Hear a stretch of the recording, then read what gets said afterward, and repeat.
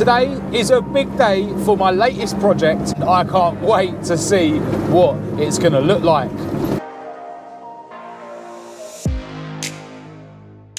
Welcome back to the channel once again. Let's do this. These are 500 Golf Flex. Yeah. So I've got it all nice and smooth.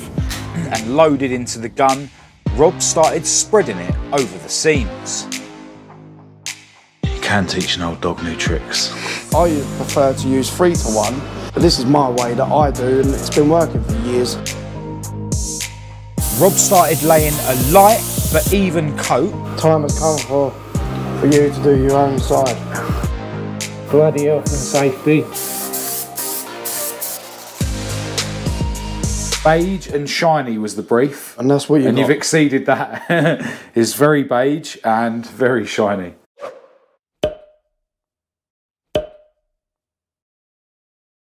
Hello and welcome to this video. I'm Marcus Hayes and today is a big day for my latest project, Heidi, the hearing aid beige Mk2 Escort. Following on from the previous video when we put some primer on her engine bay and her door shuts, today we're going to be painting those areas beige and I can't wait to see what it's going to look like. And I'm going to be getting involved again myself today on the spray gun and yeah, helping my good friend Rob with this job. So this will be the first time that I've actually put top coat on properly with a spray gun and a compressor. So fingers crossed I do a good job and I don't get too many runs, but yeah, I'm sure with my good friend Rob's guidance I'll be absolutely fine. Now, one thing or two things that we didn't use when we were primering but we really do want to use on the top coat is a measuring cup to mix up the paint, you know, accurately. Although Rob has got so much experience, he can do it pretty accurate by eye. And we want to use some paint strainers as well. So I'm going to stop off and get those bits on the way and then make my way to Rob's workshop.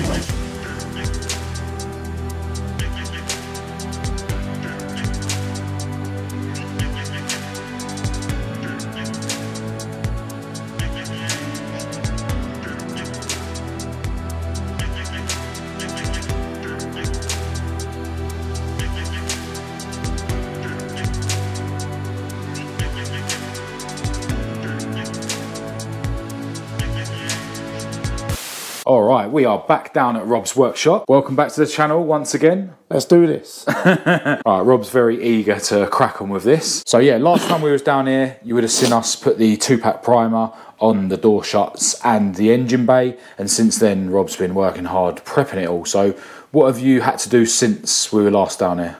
Okay, so once the primer had gone off, I've got some 500. These are 500 Golf Flex. Yeah, exactly what I used on the inside of Heidi's doors. And basically I've rubbed it down with this. So I've got it all nice and smooth, all throughout, everywhere. Every single area has been done with that. So it's all nice and smooth, ready for the top coat. But before we do the top coat, we've got to do some sealer. Yeah. And in the clips you would have just seen, Rob was applying some etch primer to some of the areas where you broke through when you were prepping, basically. That's right, yeah. And in fact, some areas you found weren't perfect enough for you and you threw a bit of filler in. I did, yeah. So, especially along here, down here, wasn't right. Up here. Yeah. And same, there's some bits on the other side. Some bits on the front scuttle. That took a bit more of attention. Yeah, that needed quite a lot as well, didn't it? Yeah, that needed a lot. Yeah. A lot of work, but... So, yeah, plenty of prep has happened since the last time we were here. Yeah. And, yeah, as you just mentioned, the next stage is to put some seam sealer in some of the seams, right? Yeah, that's right. All right, so we've actually got some Kent sealer that we're going to be using today. I'll leave a link to their website in the description. Also, I've got to send a shout out to my friend Colin, who actually works for them. And yeah, basically, we're going to try and do this, you know, factory, but maybe a bit neater than factory, because they were a bit slapdash with these. Well, we will try. Yeah. There's a couple of areas like this, for instance, where it's had a plate in, you know, its previous life. And this is a spot where the seam sealer goes. So we're just going to try and make it a little bit wider there, just to cover up there. But yeah, originally they have sealer all along here, round the heater bubble, round here as well. And you were saying you want to chuck a bit in like areas like this as well, yeah? Yeah, so I wanted to put a bit down here just to give it a bit more protection, and same bit on the back, down there. Yeah. And in there. Yeah. With the sealer opened and loaded into the gun, Rob started spreading it over the seams. Is that thinners, yeah? And that water-based degreaser. Alright. He tried to find a balance between making it look similar to how these cars were when they came out of the factory, but also making it look nice and tidy.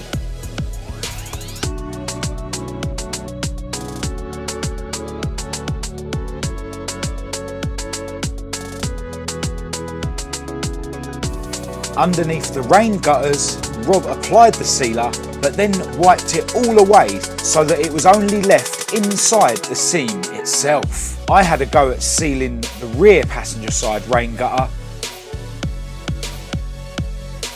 You can teach an old dog new tricks. And seeing as I didn't completely ruin it, I'd done both of those areas on the driver's side myself as well. Alright, so that's the sealing done, and now it's time for us to get ready to actually put the Cordoba beige paint on, and I am so excited for that. But before we get into that, I've got to send a massive thanks and a shout out to my friends at BODICRAFT in Watford. I went to see them on the way here, and yeah, they've been really helping me out with materials for this job. And today they've hooked us up with loads of measuring cups, also some paint stirrers and a big stack of paint strainers. Now the great news is that I have now managed to get you guys a discount code at BODICRAFT in Watford. You can order stuff off their website for delivery, or you can pop in and see them at their shop in Watford. And if you use the discount code MH10, you're going to save 10% off of everything. I'll leave a link to their website in the description, so go and check out their site and save yourself some dough. You're going to be using a different gun today, yeah? Yeah, so today I'm going to be using my SATA mini jet, and this is a 1.3 fluid tip. Same again, we're going to go at 2 bar pressure. Yeah. It's all adjusted.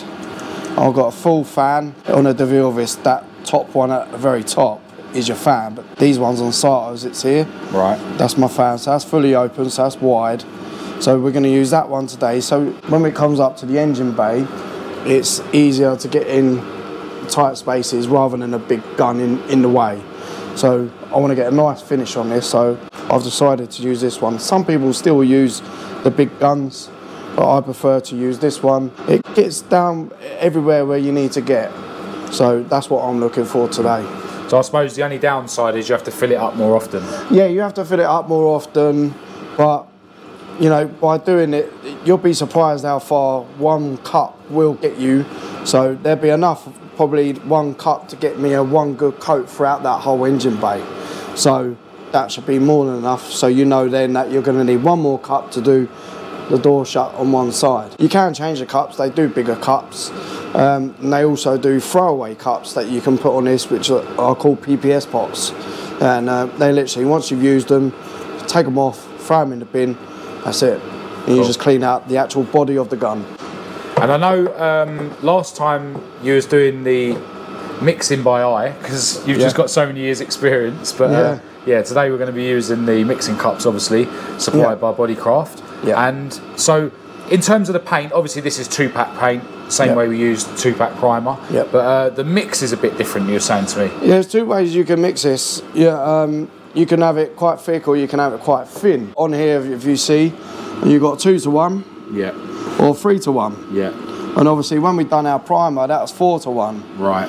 So I prefer to use 3 to 1, just because when I use 3 to 1, you've got a bit more of a build of an actual product on there than 2 to 1. 2 to 1 is going to be quite thin, even though you're building up your layers, but I still prefer to use 3 to 1.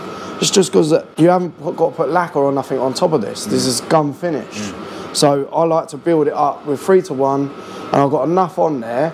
So if I say, say like a bug landed in it, or you got a horrible bit of dirt in there, you should have enough product on there to give it a quick 800, 1500, give it a polish, and it should be fine. So I like to go 3 to 1.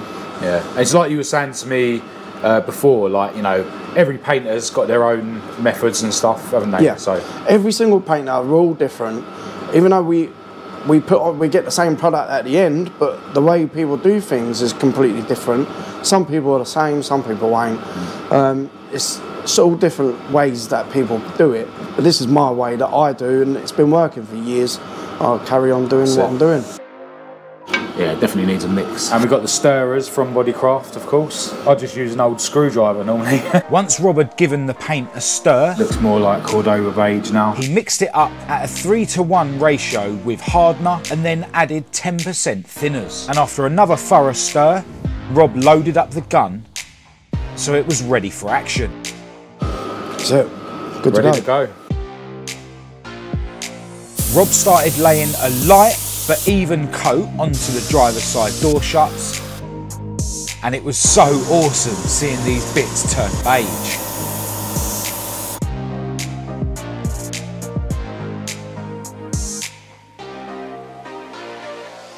Next, Rob started waving his spray gun at the engine bay, and he actually jumped inside the bay so that he could get to all the areas properly. Rob had to strategically paint the sections of the engine bay in the correct order and keep positioning himself in such a way that he didn't lean on any of the areas that were already painted. But before long, the whole engine bay was looking very beige, and then it was my turn to pick up the spray gun. Time has come for you to do your own side. Right. And get your own finish. Cool. Right. What do I need to do? What do I need to remember? Make sure you keep at least like a fist away from the panel. Doesn't matter how you hold the gun, you can hold it like that, you can have it like this. As long as you don't tip it too much over to the side, because don't forget the paint will come out at the top. Right. So it's about finding your comfort when you're painting. So make sure you got the airline like this, so your left hand with the airline, right hand with a gun, or if you're left-handed, the other way around. But make sure you're comfortable with the gun, keep a nice distance, and don't go too fast, don't go too slow, like you was with the primer. So you kept it a happy medium all the way around. Remember, you're not covering first way. You know, when you're used to a gun, then yeah, you know when to push before you start getting runs. So for your first time, literally go over it as quick as, you know, if you go over it like you did with your first coat of primer where it was still a bit see-through, that's fine, and you can always go back and add a bit more until you're happy. So remember, your first coat doesn't have to be too heavy. Have a go and see how you feel with it. All right, cool. So obviously on your shot that you did, you covered it quite well, obviously, because you're more experienced. So I shouldn't be trying to get that. You don't have to go for that. I should just be trying to get a dust coat that's even. Yeah, if you can get a nice coverage, don't forget this is beige, so even with a quick pass over it, it's going to look quite a lot. Yeah. So you don't need to go too mad with it for your first attempt. Get used to the gun, get used to how your trigger feels, and see how you get on with your first coat. Yeah. And then you know for your next coat that you can push yourself a little bit more, get a little bit more wet before you start getting runs. Yeah. So I'll focus more on trying to get it even. Trying to get some paint on all of it. Yeah. And not necessarily, and yeah, like a dust coat sort of thing. Yeah. And then I'll just adjust as I go. Right. And see how you get on. Cool. How hard can it be? Bloody health and safety. There you go. Do you think I should pass that again just to get that a little bit more? So you've done that corner here. So now you want to put the gun more like that way. So you're getting in there. Yeah, don't forget this fan is like that. So maybe diagonal. So, yeah, go a bit of a diagonal. Yeah. And then don't forget, you can always go back up, and then you've covered that underneath this check strap. Right, there you go. And that's more coverage now, see? Yeah. That's good enough for your first coat. So if you can do that throughout the rest of it, that's what we're looking for. Following Rob's guidance, I continued to put a light first coat on the passenger side door shuts. It felt awesome to be doing some more proper painting. And I think I've done quite well, even if I do say so myself. Rob laid a second heavier coat on the driver's side door shuts and the engine bay. And then I laid a successful second coat on the passenger side door shuts. I decided to leave the entire third coat to Rob, including the passenger side. And just look at how the job turned out. It was awesome to see the engine bay and the door shuts finally in paint, and I was well chuffed with the results.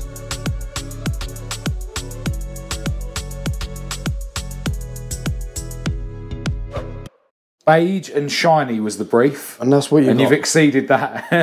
It's very beige and very shiny. No, well done, mate. You've done well as well on this side. Yeah. Very happy. Rob was trying to insist that I put the final coat on that side, but yeah, I just let him do it. I'm confident that I could have done it, but I just know that he can push it as far as it will go, make sure there's loads of paint on there without any runs. And yeah, there's literally no runs anywhere that we've been able to find. No. Yeah, so... That's a good thing. But yeah, no, I'm actually quite surprised how well I reckon I can do, like with a spray gun, if you know what I mean. Like, you can push it further than I thought you'd be able to. Yeah, with that mix ratio, it's easier to you can find a flow, you can see it in front of your eyes. So you know how far to push your paint. When it's in an aerosol can, you can't judge it. Even though you've got constant pressure there, it's not the same. It's nowhere near the same. But did you feel better with the spray gun than an aerosol can? Yeah, definitely, yeah. definitely. I mean, with a spray can, it's, you know, the pressure and all that is just set, isn't it? Yeah. Like, whereas with a spray gun, you've set it up, like, so... And you can do half a trigger. Yeah. When you're painting, you can come on and off. With an aerosol can, it's full on. Yeah. You know, you don't have, with a spray gun, you can ease off a little part, so you don't have to put so much product on. Yeah. So you've got more control with a spray gun than a can. Definitely, man. But yeah, man, thanks for talking us through in it and let me have a go, man. It was really interesting, and obviously thanks for all the effort you've put into this. You know, the job did turn into a bigger job, like with you having to bare metal the door shuts, like that's a lot of hassle, and I just really appreciate all your efforts. Nah, no problem, man. It's not quite finished yet. You do want to go round and just, like, once it's dry, and just check that there's any bits that need, like, nibbing back and polishing, or... I'm not in a spray booth, as you can probably see. Yeah. So I am going to get a bit of dust that'll go on the tops.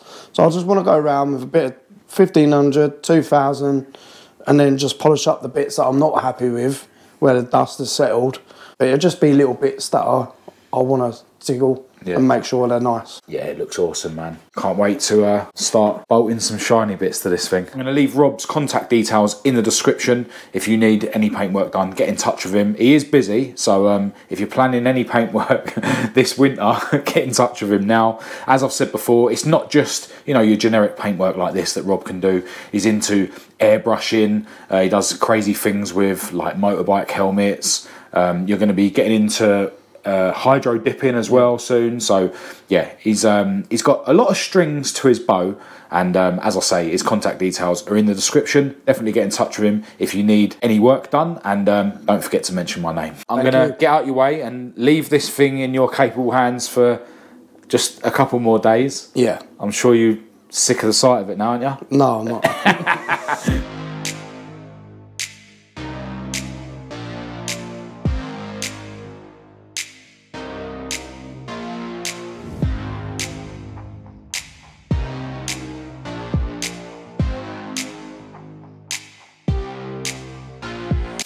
Alright, so that is the end of this video. Do let us know in the comments what you reckon on Heidi's new paintwork. Don't forget to check the links in the description to BODICRAFT in Watford, also Kent, Europe, and of course Rob's contact details. If you thought this video was any good, please do give it a thumbs up and a share. If you didn't, give it a thumbs down. Click subscribe if you're new. Feel free to follow me on Facebook, TikTok and Instagram. Massive thanks to my patrons for your ongoing support. I'll leave all the links to everything in the description, along with my email address for anyone who wants to contact me.